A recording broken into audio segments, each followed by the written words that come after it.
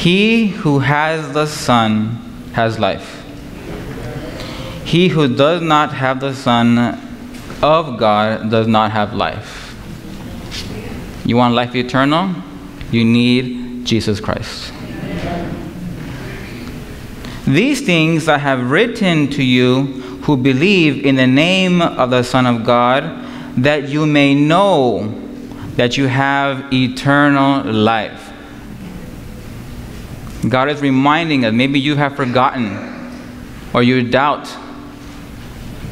But these things I have written to you who believe in the name of God, that you may know that you have eternal life, and that you may continue to believe in the name of the Son of God. Amen. Let's pray. Father in heaven, we thank you so much for the assurance of salvation in your Son, Jesus Christ. Now as we open your word, we ask that you open our hearts to the calling of your Holy Spirit. In Jesus' name I pray. Amen. Amen.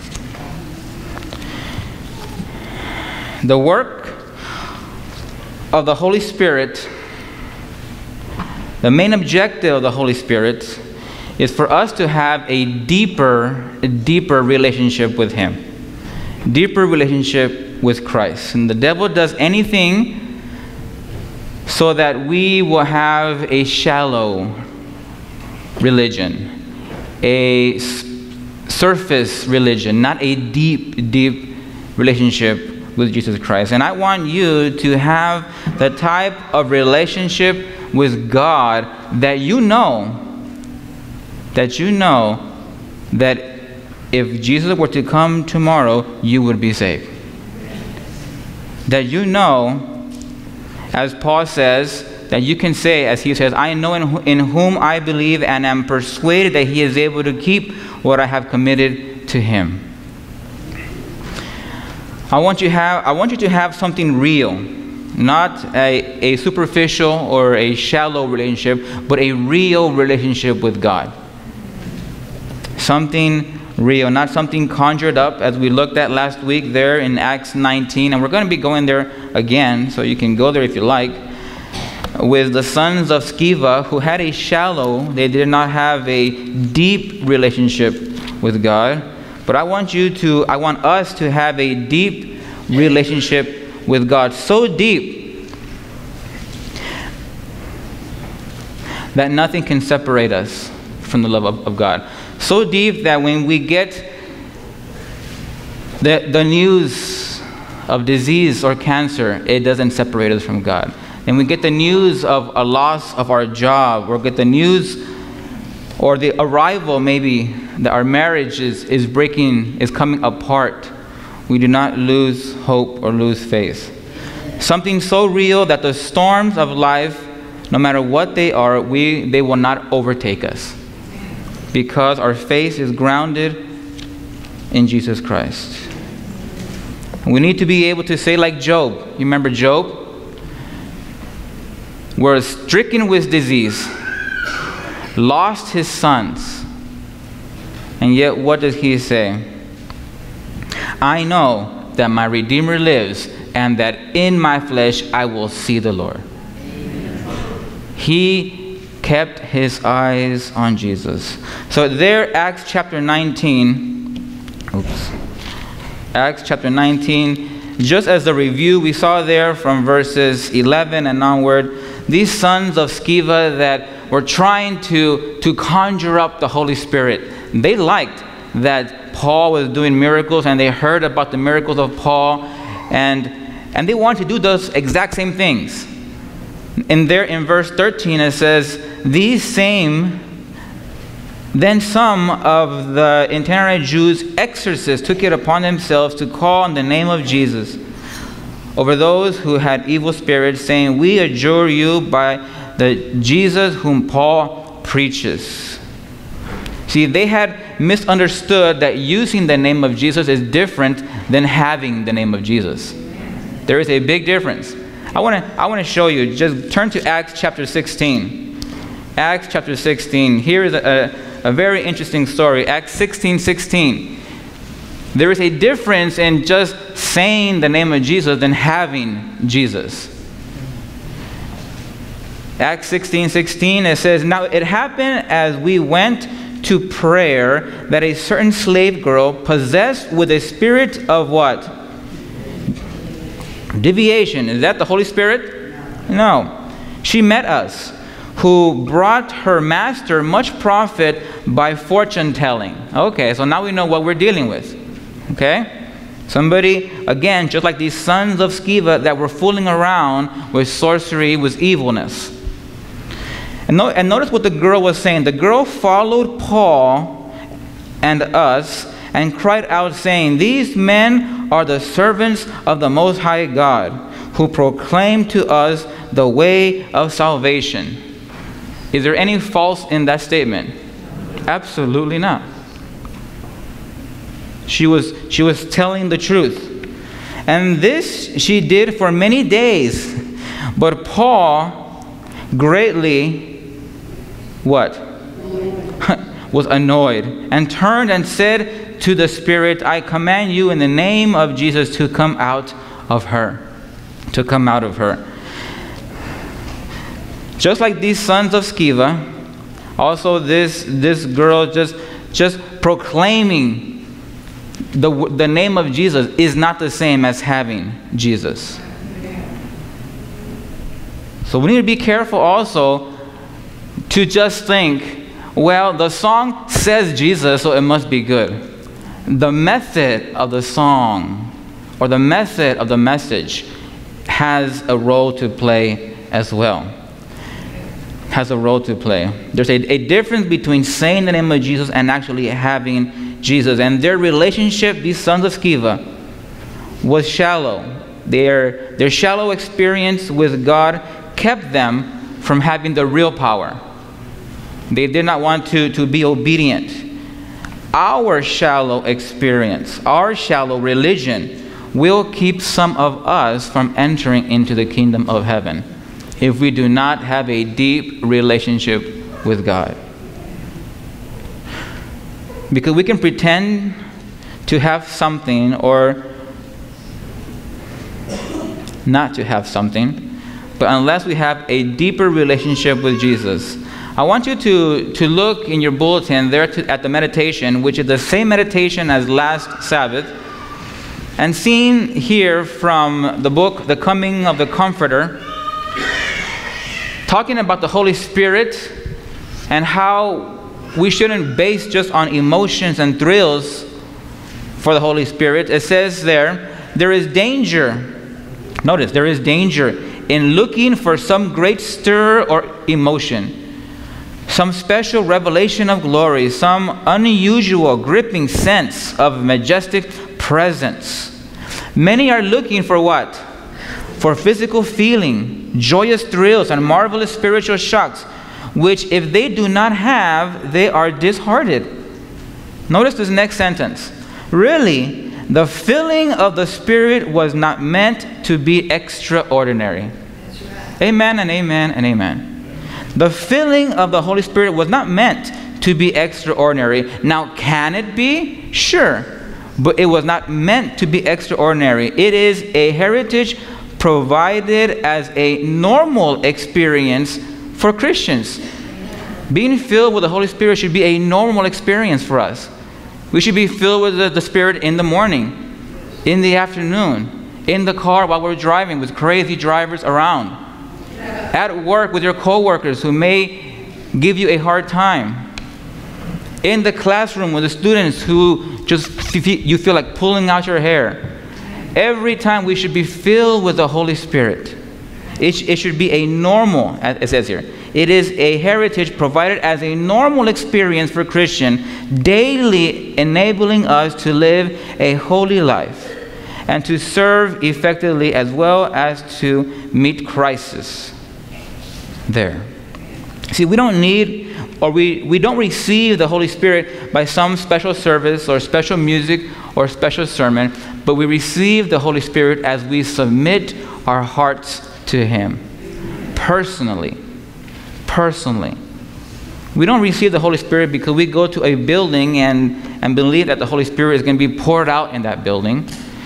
The Holy Spirit may be poured out in that building, but He is poured out in that building because people personally are submitting their hearts to Him and surrendering their hearts to Him. Revelation 12 verse 9 tells us that Satan will deceive the entire world. And the devil knows that many people enjoy or are looking for a thrill. He knows that. And if we're not careful, he can give us a thrill, and he can fill us with something that makes us think that we are filled with the Holy Spirit, that we stop seeking the real. We need to be careful, because the devil, Satan, can give us a thrill and can fill us with something that we think is the real, that we stop seeking the real. The devil is so smart, and rather than going against Christianity, he distorts Christianity. He distorts Christianity. And so I just want to say, and I hope you remember these next words, is that there are going to be more people lost because of false religion rather than no religion. You don't believe me? Read the Great Controversy. Read Revelation chapter 13. There are going, and 17. Read, there are going to be more people lost because of false religion rather than no religion at all. And so the devil is an expert since the very, very beginning there in the Garden of Eden to twist the character of God. To twist the character of God. Join me there in 2 Thessalonians. 2 Thessalonians chapter 2. We're going to see the deceptions that Satan does and that why people follow them. 2 Thessalonians chapter 2. 2 Thessalonians chapter 2 verse 7, it says, For the mystery of lawlessness is already at work. Only he who now restrains will do so until he is taken out of the way, and then the lawless one will be revealed, whom the Lord will consume with the breath of his mouth and destroy him with the brightness of his coming. The coming, here it is, the coming of the lawless one. Who is the lawless one? It's Satan. Okay? It's the coming of the lawless one is according to the working of Satan, with all powers, signs, and lying wonders, and with all unrighteousness, deceptions among those who perish. Why? Because they did not receive the love of the truth, that they might be saved. Many will follow, and notice, not just signs and wonders, lying wonders. There are great signs and great wonders that God can do, absolutely. But the devil can do counterfeit wonders and lying wonders as well. And how can we determine if it's a true power manifestation of God or just a lying wonder? Verse 10 says, we need to love the truth and be familiar and know the truth. The devil will use false religions to make people think that they have a real experience in the Lord instead of following the truth. Instead of following the truth. You see, the devil likes people to feel good, and that feeling, they somehow connected that they are filled with God. But the Bible tells us that it's just simple things that we can share and know that we are filled with God. Simple things. Simple things like just being nice to somebody else. Being nice to somebody else. Telling the truth all the time. Returning a faithful tithe and an offering. These are basic, simple things. Keeping the Sabbath holy. Keeping the Sabbath day holy. Not the 2 hours that we're just here and then we go home and pretend it's just another week and go shopping and buying and things. No, no, no. Remember the Sabbath day, Jesus says. Not the Sabbath service, but the Sabbath day to keep it holy. Those are simple things. Studying the Bible.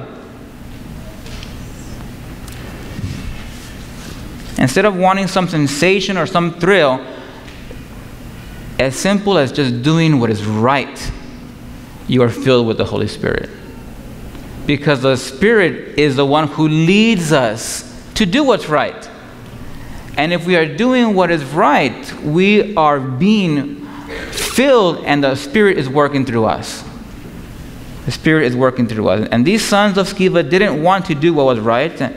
They wanted to use the name of Jesus to bless their error. And that is Satan's deception. Using the name of Jesus to bless an error. And we see that today. We see that today. So what is then the role of the Holy Spirit? Well, there are three that I want to just cover today, and we find them there in John chapter 16. John chapter 16. What is really then the role of the Holy Spirit? And next Sabbath we're going to see exactly, we're going to spend the entire message dealing with the subject of what is speaking in tongues. Does the Seventh-day Adventist Church believe in speaking in tongues? I can tell you right now that yes, we do. It's one of the gifts of the Holy Spirit. And we'll hit that topic next Sabbath. But here, John 16, verse 13. John 16, verse 13, what is the role of the Holy Spirit? It says, however, Jesus is talking, when He, the Spirit of truth, has come, He will guide you into all, what? Truth. The first role of the Holy Spirit is to guide you into truth. Whether we like the truth or not, and that don't matter. He guides us into the truth. He's not guiding us to speak in tongues. He wants to get into our mind first. Not so much into our mouth, but into our minds. He guides us into truth. And then notice there in the same chapter, John 16, but verse 7. Nevertheless, I tell you the truth. It is for your advantage, Jesus says, that I go away. For if I do not go away, the Helper will not come to you. But if I depart, I will send Him to you. And when He has come, He will convict the world of sin and of righteousness and of judgment. The second thing that He does is convict you of the truth that you have. Is convict us. The Spirit tells us this is a way, and then He says, you're not going in that way. He tells us and shows us what the truth is, and then He tells us, follow the truth. You're not going in that direction. The Spirit also tells us that we should be witnesses to the world. They're in Acts 1, verse 8. But I invite you to turn to your Bibles to Matthew 24:24, because this issue of miracles and signs and wonders and feelings and excitement, Jesus is very worried about for His church in these last days. And in Matthew 24 are the signs of right before the world ends, right before Jesus comes, of what signs we should look for. And there in verse 24, Matthew 24:24, Jesus Himself says, for false Christs and false prophets will arise and show great signs and wonders. And notice, they're going to be so great so as to deceive, if possible, even the elect. The only way it's not going to deceive you is if you have a deep relationship with God that you can discern. But if we have, like these sons of Sceva, a surface relationship that we're not obedient, we're still playing with the devil, but yet we want to call on the name of Jesus and do things, these signs and wonders is going to take us. It's going to just take us. Just how it took these sons of Sceva, that the powerful signs and wonders that Paul did, it took them. It took them, and so we need to be careful. Jesus' concern for the church is false religion. And the devil is so good at it. The devil is so good at deceiving. 2 Corinthians 11:14 tells us that he can even transform himself into an angel of light. 2 Corinthians 11:14, Paul tells us that The devil and his angels can even transform themselves into an angel of light. That's why we don't believe by sight, but by what? By faith. We walk by faith, the Bible says, and not by sight, not by the signs or not by the wonders.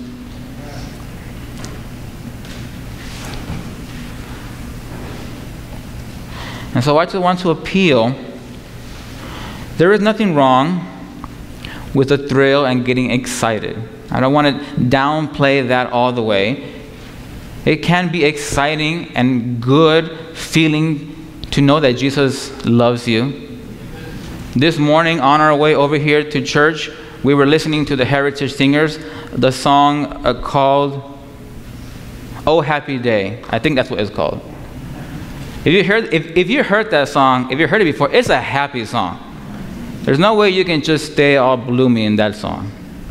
It's a good message. It's a happy song. It makes you feel good.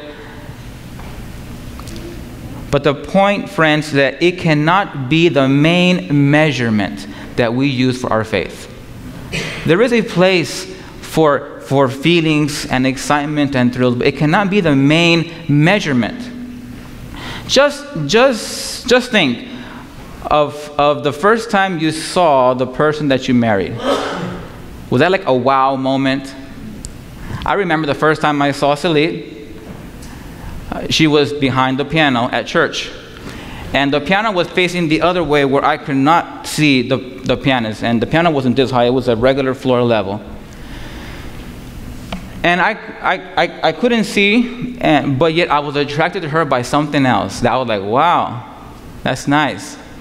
I'll let her answer. What was it that was part of my attraction to you? Why are you turning red? What was it? You can say it. Am I lying that I say that I was attracted to your legs? I couldn't see her face, but you know, there was no plants or anything covering. I just saw her legs. She was dressed modest, but I could still see her legs. And I was, at that time, I was looking for someone to start a serious relationship. I was looking for a spouse, and I was determined to marry a musician. And I said, Lord, I want a musician. Give me a musician. And when I saw those nice legs, I said, wow, I got a bonus, a musician and pretty legs. And so I said, there must be a pretty face behind it. And praise the Lord, there was. And there is. But friends, you remember the time where you saw the person that you married, there was that, wow, he's so handsome. Man, he works out, look at him. Or she's so beautiful. But what are we going to say after 50 years?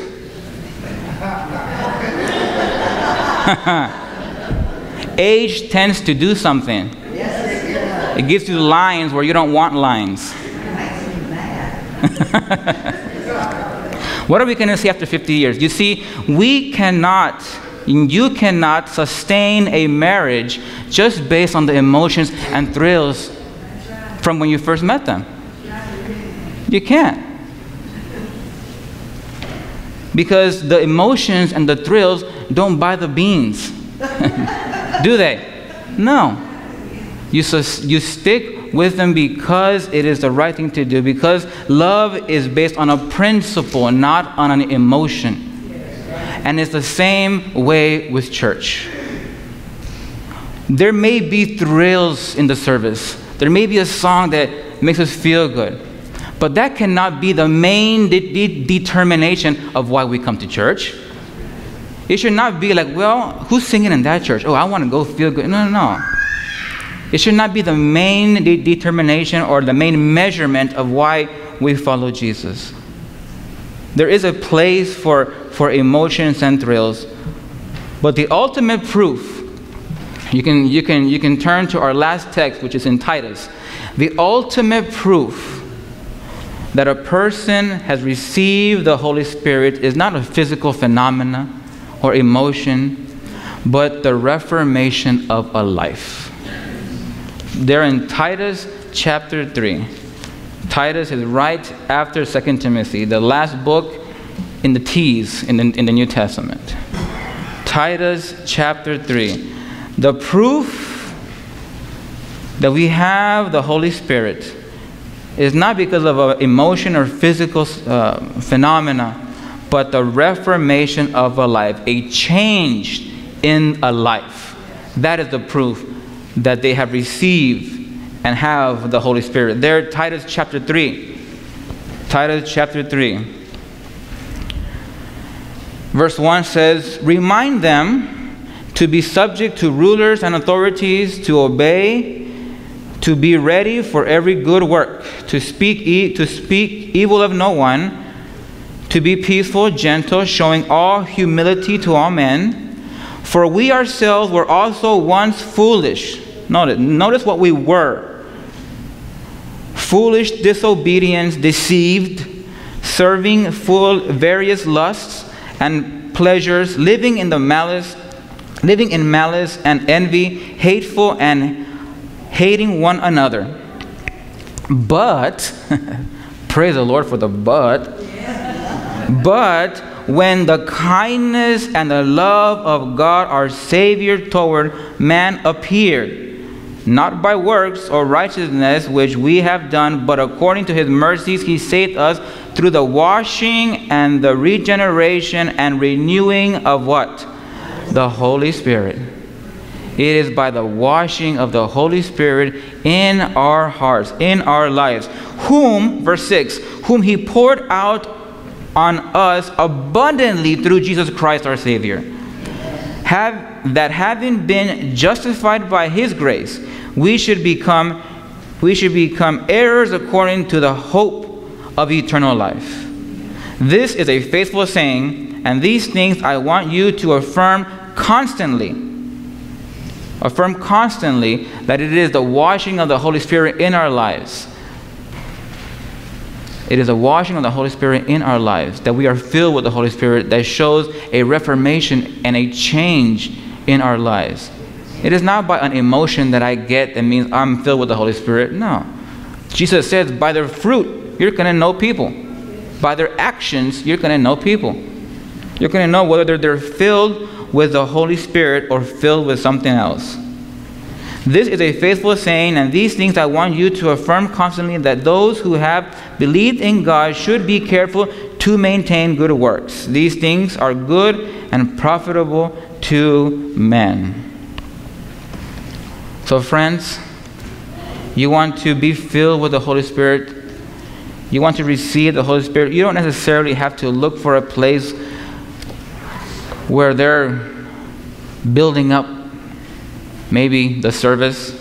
Just find a quiet place and seek the Lord. Just find a quiet place and seek the Lord. We have to learn to have an experience without props and without emotions and without drums or lights. We need to learn to have it without that stuff. In the last days, when we are on the run, we're not going to take any of that with us. Only the relationship that you have between you and the Holy Spirit. So we need to learn to have an experience with God without the props. And when the world is stressed, when the world today is stressed, they normally take a pill to feel better, or drink a glass of wine to feel better, or watch a movie or hear a song because they want to feel better. But people are always looking for something to substitute for just being filled with Christ. They're looking for a substitution for being filled with Christ. And we want to feel better. Well, let me tell you that I want to feel better too. I want to feel good as well. But the best feeling in the world, what's this message entitled?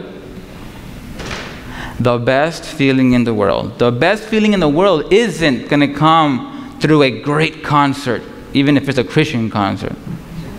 It isn't going to come through a great sermon you hear. The best feeling in the world isn't going to come through a great orchestra, as beautiful as they are.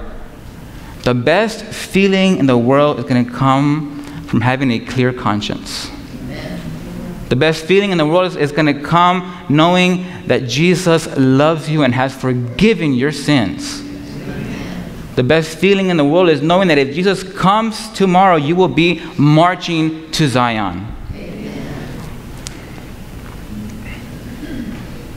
The best feeling in the world is knowing that God has forgiven you. Now, you may not feel like you deserve pardon or you are forgiven, but who cares what you feel? Praise the Lord that God's word is true and is a fact. 1 John 1:9 says, "For God is faithful and true and just to forgive us and cleanse us if we confess our sins, and cleanse us from all unrighteousness."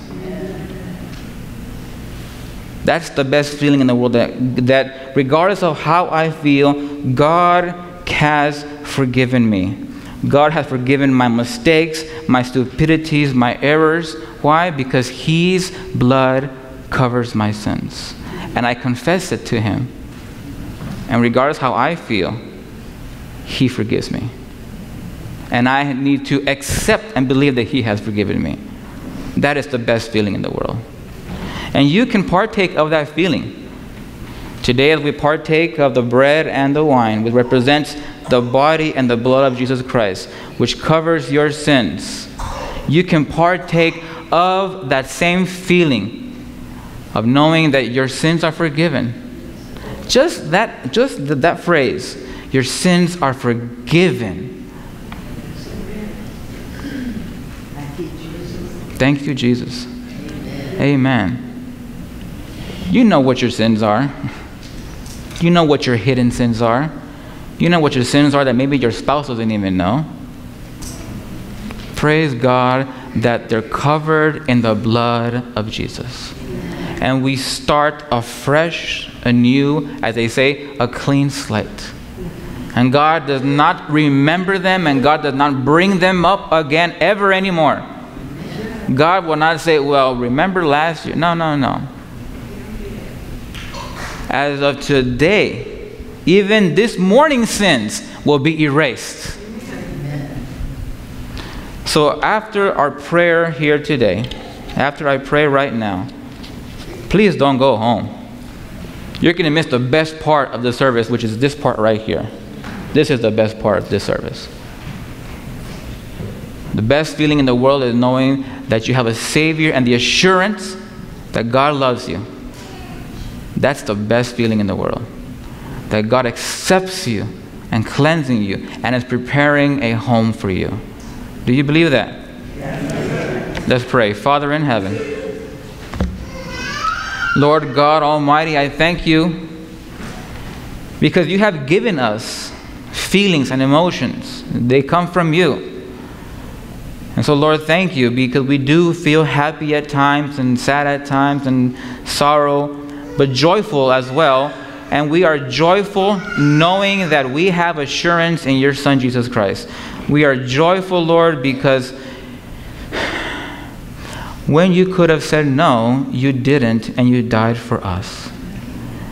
Thank you very much for the plan of salvation that we don't deserve, but yet you still offer it to us. And it can be ours, Lord, if we just accept it and take it.